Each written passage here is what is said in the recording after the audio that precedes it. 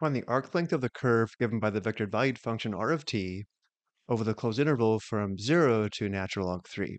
Before we begin, let's take a look at this graphically. The space curve is graphed in purple. The two trace vectors at t equals 0 and t equals natural log 3 are graphed in blue.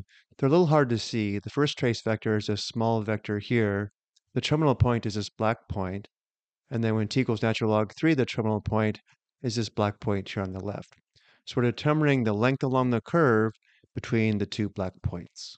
Not the most exciting graph, but that is the arc length we'll be determining. So going back to our work, the arc length formula is shown below, where the arc length s equals the integral from a to b of the magnitude of r prime of t dt, which is equal to the integral shown here on the right. To begin, x of t equals 5e to the 4t, y of t equals negative 2e to the 4t, and z of t equals negative e to the 4t.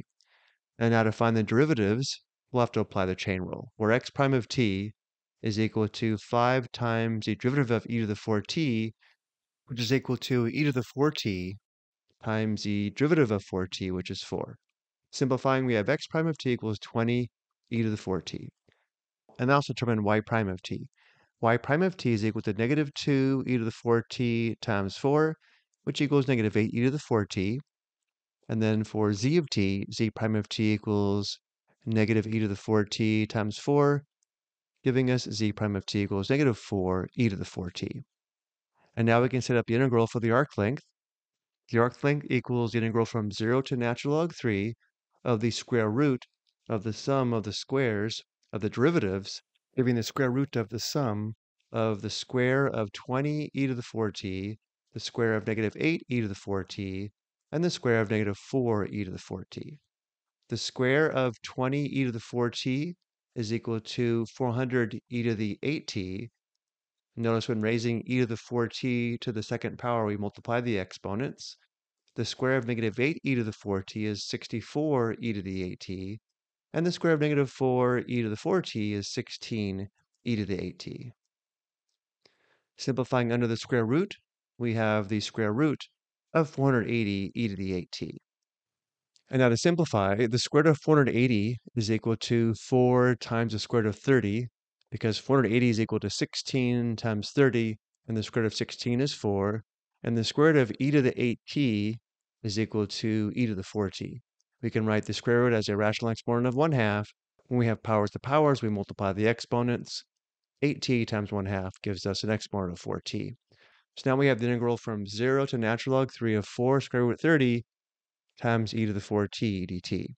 To integrate here, we need to perform u substitution, where u is equal to 4t, and therefore du equals 4 dt. Solving for dt, we have 1/4 du equals dt. Let's write the integral with respect to u, leaving off the limits of integration because 0 and natural log 3 are t values, not u values. With respect to u, we would have the integral of 4 square root 30, and then e to the 4t gives us e to the u, and dt equals 1/4 du. Simplifying, notice we have 4 divided by 4, which simplifies to 1.